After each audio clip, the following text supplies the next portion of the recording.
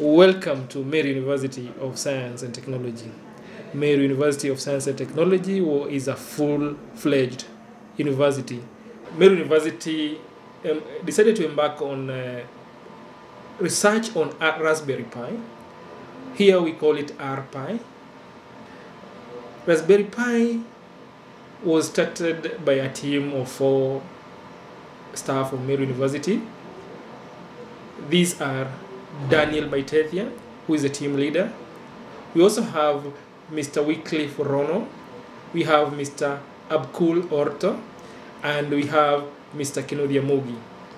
Raspberry Pi is a low-cost, credit card-sized computer that plugs into a computer monitor or a TV and uses a standard keyboard and a mouse. It's a capable little device that enables people of all ages to explore computing and learn how to program in languages, namely Scratch and Python. But we are still exploring more other programming languages. This electronic device was developed for teaching computer science in schools, and it doesn't have an age. It can be used by any person and any level of academic qualifications. Besides being portable, Raspberry Pi is affordable and can be easily interfaced with other automation platforms and projects. It is equally cheap. This project is geared towards using a credit card Raspberry Pi to teach computational units in the university. When we embarked on this project, we had 5 objectives. One of the objectives was to establish a laboratory for Raspberry Pi.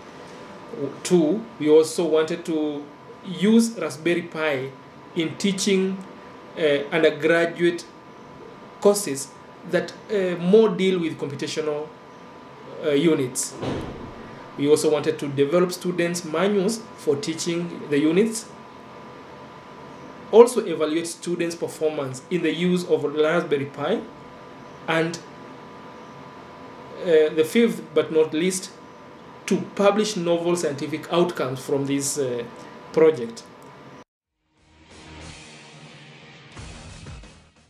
My name is James Balaga. I'm a student in the university. I'm in 4th year, 1st semester.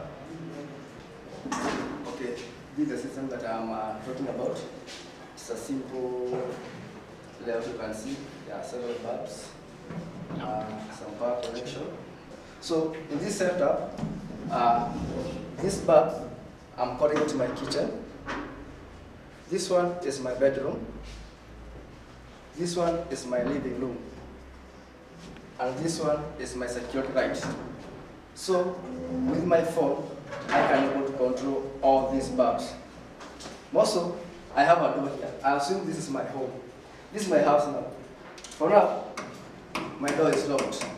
Still, I can able to access my house using my phone.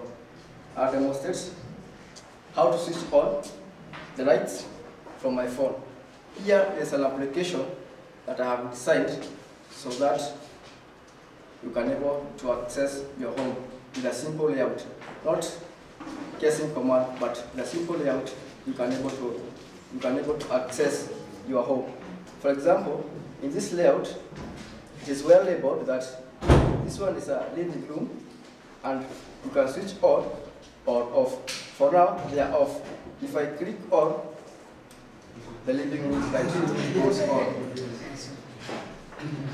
If I click off, I'm expecting that bulb to go off. Most of this, above there, this is my kitchen. And it's also well labeled in my layout that this is the kitchen. So you don't confuse the kitchen and the bedroom. So you just click the kitchen to go on, and the kitchen bulbs goes on. There's also, you can switch it off just by clicking off button.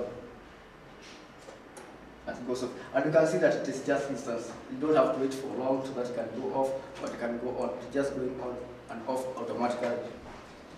Here is a door. For now it is locked, as you can see. but still you can able to open the door using your phone. There's a button here, and there's also a label that is a door. So if I want to open the door, I just click open. And you can hear there's some sound that comes from the lock, and the door's open. So if I want to close the door, I can show you the mechanism that the door is using. If I'm closing the door, I just click the close button here, and you can see the lock just come out.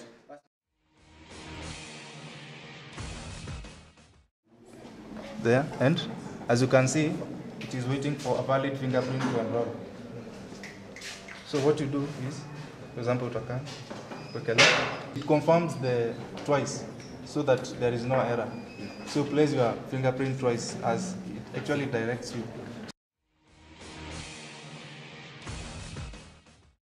Doing the Pi is looking at the Pi as a learning device. You know, the government was saying, hey, we want to buy laptops for students. I don't think it has yet been, actually, it's okay, at some point it has, but what if they had the thought, what if they knew about the Raspberry Pi, it is a computer in itself, what if they knew about the Raspberry Pi and what it could do? So, as of current, there is no software. I don't think there is a software which uses the Pi to teach.